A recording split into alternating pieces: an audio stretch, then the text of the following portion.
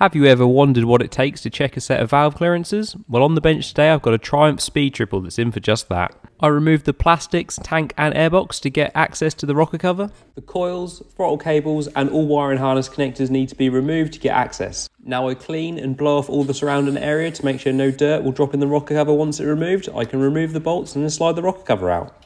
The engine is turned over to top dead centre on cylinder number 1 and I can check the clearances.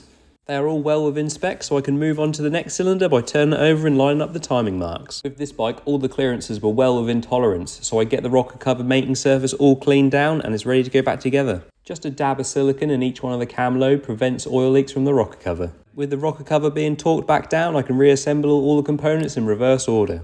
If the clearances were out of spec, I would have needed to remove the camshaft to get access to the shims, but this bike didn't need it.